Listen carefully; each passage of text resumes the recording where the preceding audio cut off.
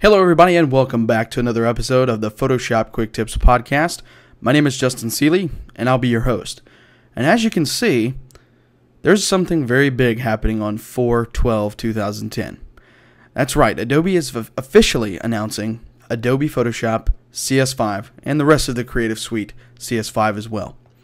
And on Monday, after the big announcement, I will be launching my official Adobe Photoshop CS5 Training and Resource Center.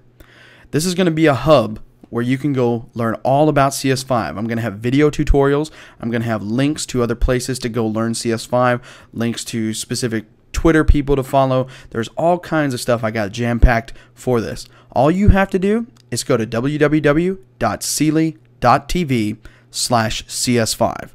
Seeley.tv/CS5 for my official Adobe Photoshop CS5 Training and Resource Center. It's completely free, and you're going to learn a ton. So check that out Monday right after the big announcement. Now let's get to this week's tutorial. I'm going to jump into Photoshop here. And basically what I'm going to show you this week is how to take this photograph that you see right here and turn it into this photograph right here. So some pretty dramatic changes between those two photos. Awesome effect though. If you've been following me on Facebook and Twitter this week, you've seen some images that I've created using this technique. It's very, very easy to do and very fun to do as well. So I'm going to go ahead and close that up. Won't save the changes to that one. And I'm going to jump into Bridge. And inside of Bridge, I have that photograph that you just saw. And I'm going to load it in Camera Raw with Command or Control R. When I get this photo open in Camera Raw, there's a couple of things I need to do. I need to take Recovery to 100, Fill Light to 100, Contrast to 100. I'm also going to take Clarity and Vibrance to 100. Now, if you've watched some techniques recently on the Dave Hill look, this looks pretty familiar so far. And that's really what I started with. I started with everybody's, universal technique for achieving his look, and I kind of expanded on it. So now, saturation. This is where it gets kind of to be your own thing. For every photograph you use, it's going to be different. So this setting really is just up to you. For this particular photograph, I'm going to use -80. Basically, what you want here is for the shadow detail to kind of go away. You want the image to look a little bit more flat. And then you can dial in that shadow detail by using the blacks slider. For this particular image here, 75 in the blacks does the trick. Gives me nice depth, a little bit more shadow detail, nice looking effect. Now, I'm going to switch and go to the split tone tab. Now, split toning generally is used to introduce color into the highlights and shadows of a grayscale image to create a split toned effect. In this case, we're not going to use grayscale. We're going to keep it color, and we're going to use split toning to almost create a cross-processed like effect. So, I want green in my shadows and yellow in my highlights. So let's start off with the highlights here. For the hue, I'm going to go ahead and push that to 60. For the saturation, I'm going to change that to 75. For the hue in the shadows, I want that to be 125. And I want my saturation to be at 60 to introduce more green into the shadows. Now the balance is another place where you get to have a little bit of fun. You get to change whatever you want here. For this particular photograph, I'm going to gear it more towards the shadow end. I want it to be a little bit more green, so I'm going to take that back to about -70. The last thing we're going to do in Camera Raw, let's go to Lens Correction and take the vignette to -100. That adds a darkening effect all the way around the image. Then we're going to hold down the Shift key, and normally where you would see Open Image, you should now see Open Object. When I do that, it should launch Photoshop, and it jumps me right in with a smart object of the photograph that I was working on.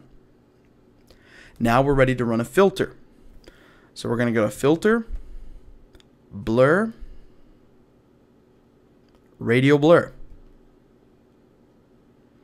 In the Radial Blur dialog box, I'm going to set my amount to 100, my blur method to zoom, and my quality to best.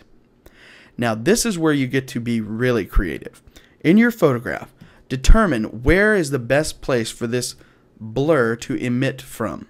In my particular photo, I want there to be rays of light streaming out from behind this hill that's in the foreground. So you can see over here in this radial blur dialog box, I can pull and push this radial blur anywhere I want. I want to gear it more towards the lower right hand corner because that's where I want it to come from. And so I'm going to go ahead and hit OK. This is going to take a while because this is a big photograph.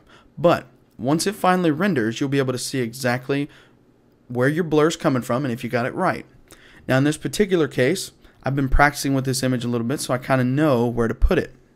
It may take you a couple of steps to figure that out. Now, I did go a little low.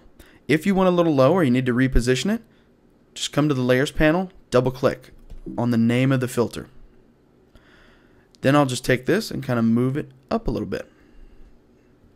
Maybe even a little bit more than that. Something like that. Hit OK.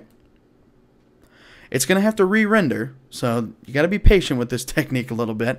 It takes a while if you're working on big photographs, especially raw photographs. But once it finishes, it should show you the repositioned blur. There we go. And that's exactly where I want it. I want it coming up right over the top of that hill right there. Now, we're going to change the blend mode of this filter. Not of the layer, but of the filter. So come over here to the Layers panel, double click these little slider icons. That's going to take a minute because it's going to have to go through the radial blur process again. Once it opens up, you're going to get the blending options for the radial blur filter. And what we're looking to do here is just kind of overlay these rays of light.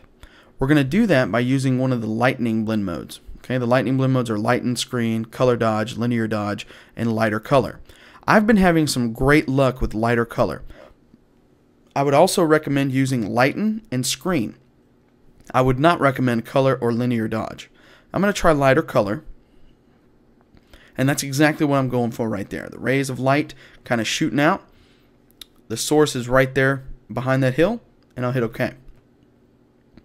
Now, I'm going to go ahead and select the Smart Filter Mask for that particular filter. I'm also going to grab my brush tool. Set my foreground color to black. I'm going to choose a large soft edge brush. In this case, it's 400 pixels. I'm going to set my opacity on my brush to 50%. And basically what I'm going to do is come out and I'm going to brush out the areas in the photograph that I don't want that light effect to be overlaid on. And that's basically this entire hill in the foreground. So I'm just going to kind of brush that out. Lowering the opacity of the brush makes it easier to kind of blend it in with the background so that it doesn't look like you've just kind of hard-edged removed that light from all this stuff.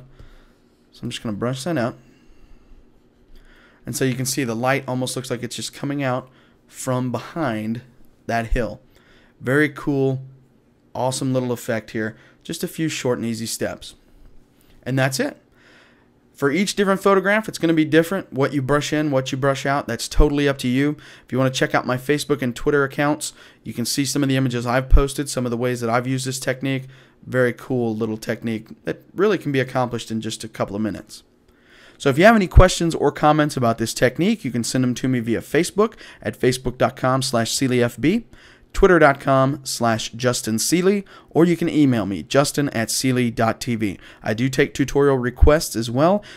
People have emailed me. I've been putting their episodes here on the show. I'm recording new ones all the time, so just let me know what you want to see here, and I'll do my best to get it done for you. Thanks everybody for watching this episode. Don't forget to check out my CS5 Training and Resource Center launching Monday. My name is Justin Seeley, and I'll see you next week.